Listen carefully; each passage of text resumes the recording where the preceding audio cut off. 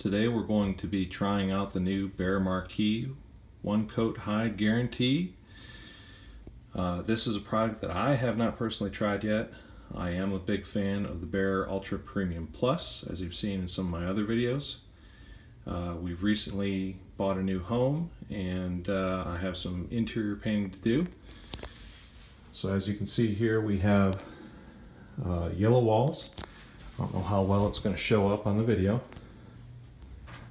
but there you go. You can see the yellow. And according to the advertisements, Behr Marquee is a one coat hide guarantee of the colors underneath. And what hide means, to those of you who don't know, is basically the paint's ability to cover other colors.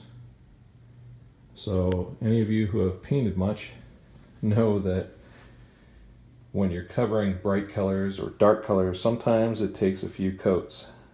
In this case, I'm going to be going from this yellow color to a tan color, or gray, that color right there. And I will be showing you video of how this goes and letting you know what I think of the product. Okay, so let's get started. We'll take a look at the roller cover that I've chosen to use here. I prefer a Purdy 1/4 inch to 1/2 inch nap. This here is a 3/8 inch nap. And what I like to do is remove any and all of the excess fuzz from the roller. This will help you avoid getting imperfections in your paint and having to scrape sections of the paint off and repaint. So this is a step that I always take before I start painting. Another note of mention is to make sure that you take the proper time to ensure that your walls are prepped properly. Usually there's instructions on the can of paint itself, or you can typically use a non-grease detergent such as a TSP or other type of solution, and that can be purchased at the paint department of your local hardware store or superbox store. Now, with all of our important prep steps completed, it's off to painting. As you can see, I start off with the edges with my 2.5 inch chisel tip brush. Again, I use Purdy, and then I start with the roller, rolling about 2 to 3 strips wide, keeping a wet edge, and edging again. As you can see here, it progresses quite quickly, even with just one person doing the job.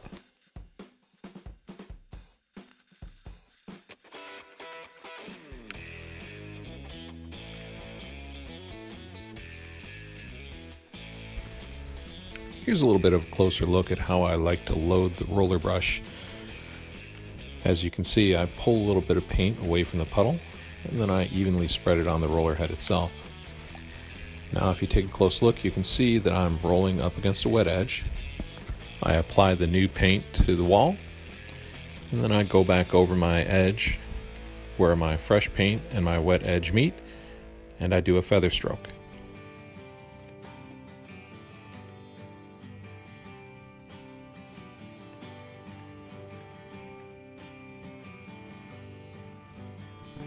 Again, loading the roller, pulling away from the puddle, evenly spread on roller,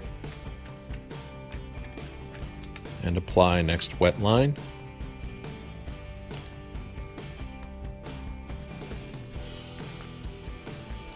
Then go back and feather stroke where the new wet line and the previous wet line meet. Now any leftover roller marks in the wall, I look to feather out while they're wet, and those will dry smooth as long as they are feathered out.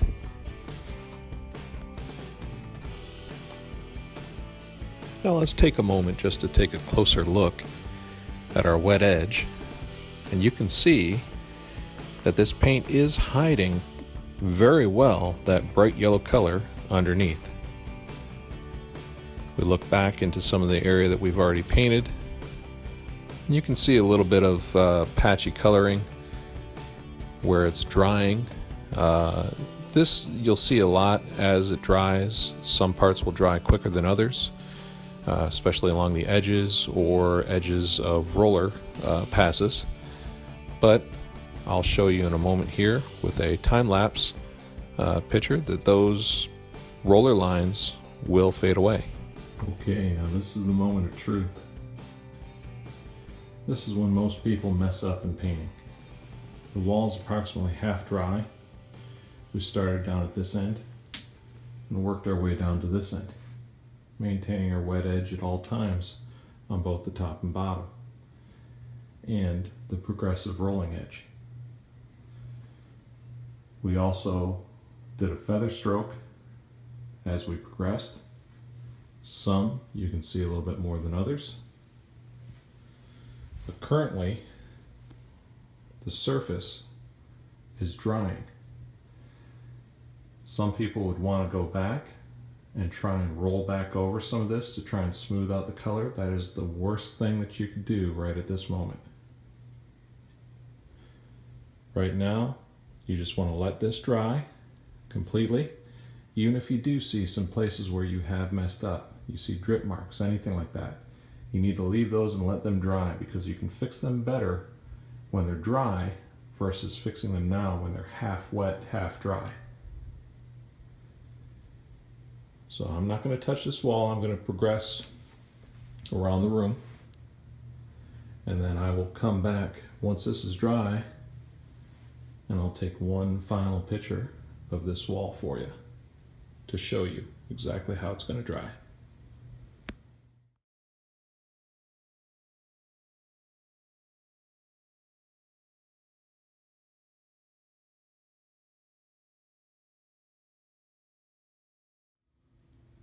All right, there we go. All dried, nice and even. Not bad. Here's the rest of the room. Still drying. It will soon look just like the first wall I did. Hope you enjoyed this, folks. Please like and subscribe. Taking a moment to go back and take one final look at the Behr Marquee paint interior. I'm kind of in a mixed review on this paint. Personally, I still prefer the Behr Ultra Premium Plus over the Behr Marquee. One thing in particular that I did notice with the Behr Marquee is that it was much more sticky, and I had a lot more paint drips and drops from both the brush and the roller. So in the future, I think I will be using the Behr Ultra Premium Plus instead of the Marquee and saving the money. Thank you very much for joining me, and I look forward to seeing you next time.